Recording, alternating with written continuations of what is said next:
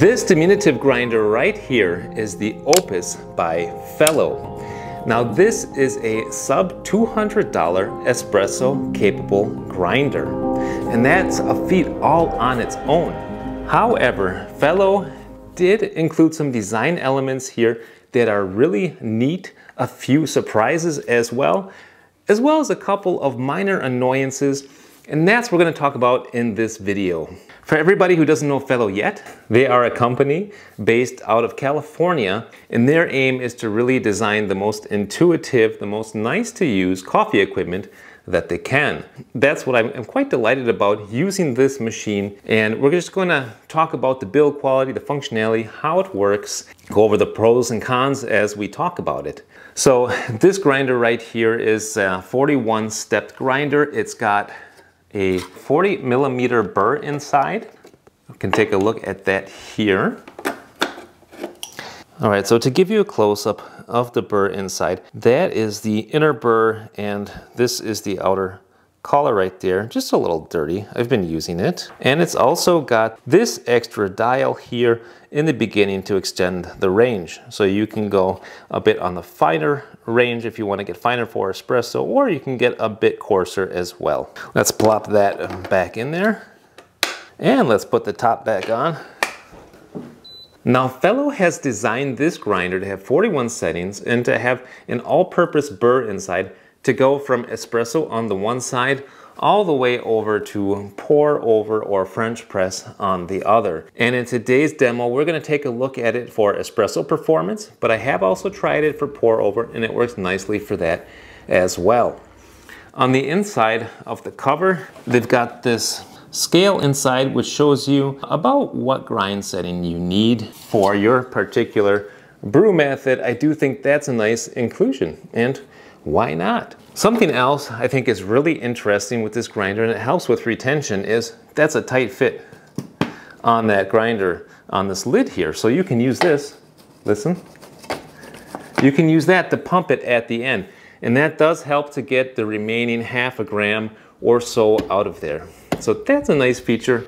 I wonder if that was intentional. I think it probably was. Something else that's interesting about the grinder is the catch cup is magnetic, which is delightful. I love everything that's magnetic. That's just really fun to use. Now the build quality, you have to keep in mind, this is a $200 grinder. So the build quality is all plastic. The column, plastic. The base, plastic. The hopper, plastic, obviously. But the burr is a stainless steel.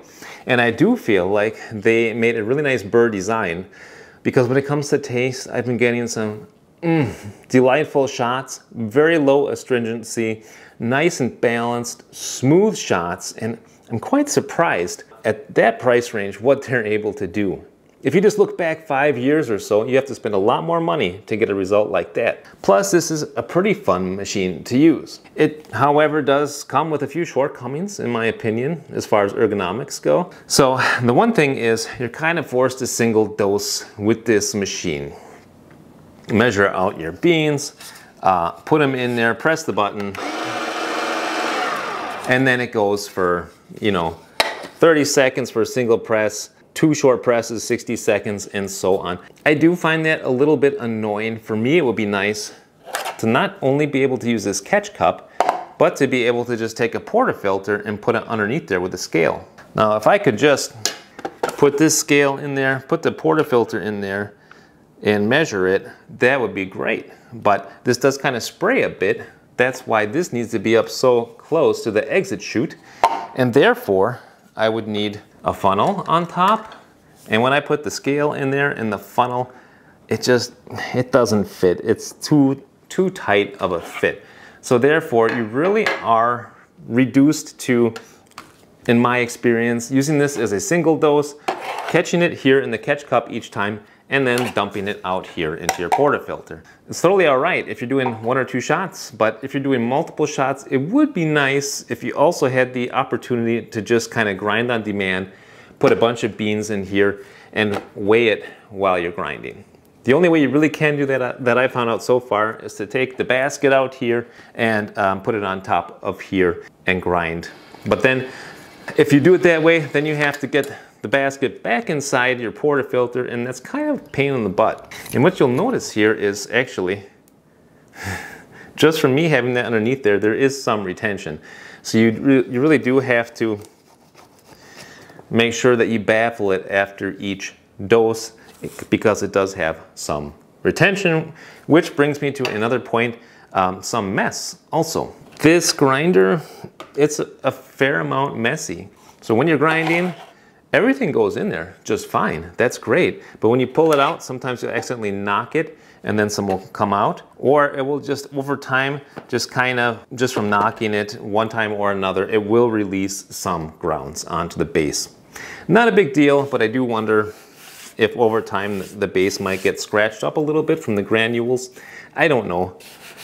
So anyway, cool grinder though, for sure. The results speak for themselves. I did some trials yesterday running it at 2.0, 2.1, 2.2, and 2.3. It's got some decent resolution. I will include a short video comparing those shots.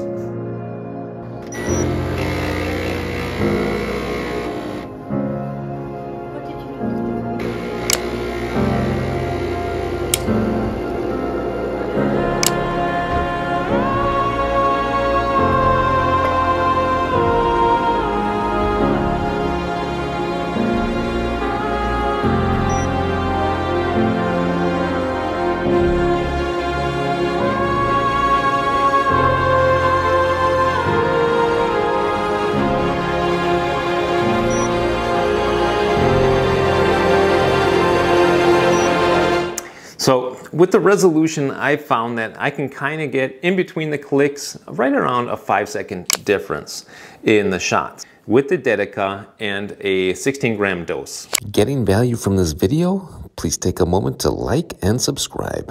Now, something else that I wanted to mention, which is really cool on this machine, and it's one of the most delightful things, is that when it's grinding, it also includes an anti-static procedure.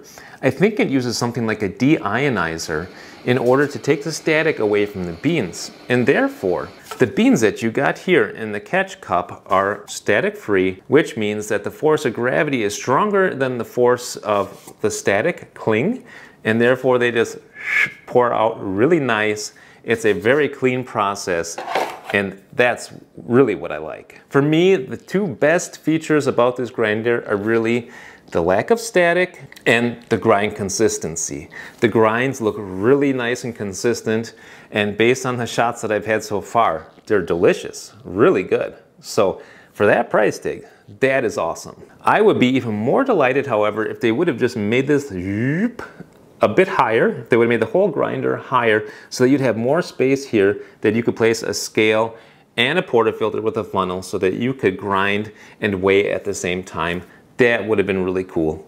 But for 200 bucks, it's nice. It's small, diminutive. It fits under, I'm sure, anybody's counter.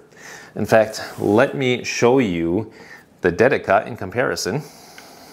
So the Dedica, as you know, also very small machine, but it's a fair amount taller. The width is similar. And if we look at the depth, I mean, it's small. This is a small little grinder, which is kind of nice. Talking about it being small, there's something else to mention about it. It's very light. I think 2.5 kilos or right around 5 pounds. So yeah, this is a really small, light grinder. One last thing I want to mention is, yeah, it's nice when you carry it around. With it being light, you can do that. Sometimes the catch cup falls out. You do have to be a little careful when you're carrying it around to not drop it. I've done that myself. But yeah, it's a pretty delightful grinder. I'm happy I bought it. I'm gonna keep it. At this point, I think let's just make an espresso and see how it looks. So I've got this machine set up right now at 2.2, and we're gonna grind 16 grams of espresso and put it in the Dedica. All right, so what I like to do is just put the catch cup on there and measure the beans right out into the catch cup. So I am using nice freshly roasted beans, by the way. That is important.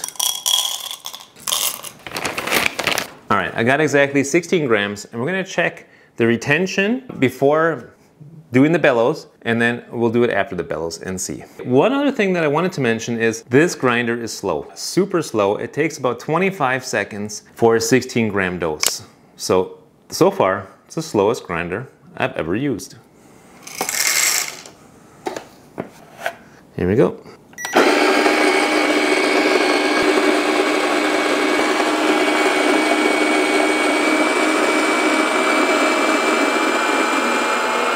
Okay, now it's done. That was 30 seconds. Let's have a look. What have we got here? Oh, 14.3. That means that we had about 1.5 grams of retention, but if I bellows it out, it's going to be better. So here we go.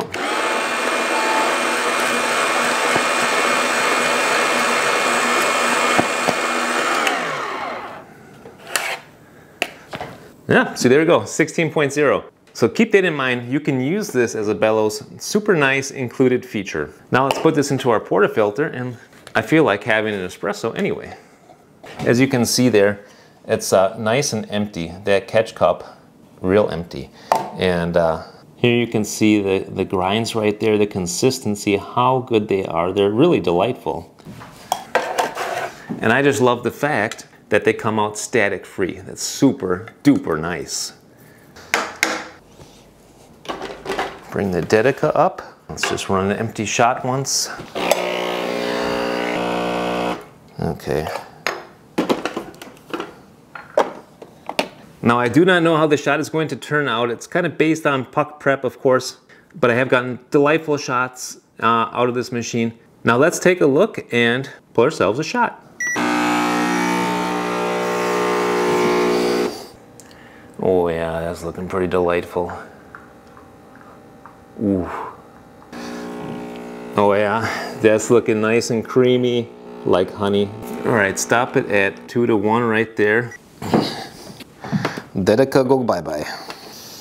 All right, so there's my shot right there. That does look pretty delightful, if I do say so myself. And give it a little stir.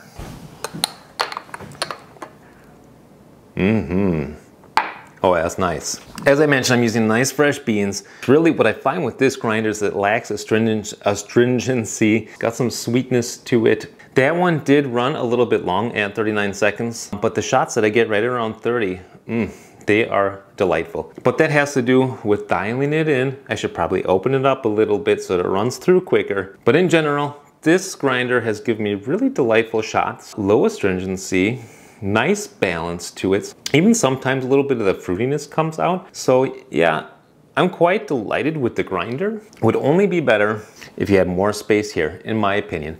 But I think for an espresso capable grinder that can also grind for other brew methods, that is a nice grinder, and I can kind of see why there's so much hype behind this machine. All right, I hope this video was helpful for you. If so, give it a like, check out my other videos if you like what you see, subscribe to the channel, it's totally free. And until next time, I say happy coffee drinking and happy espresso drinking. Bye now.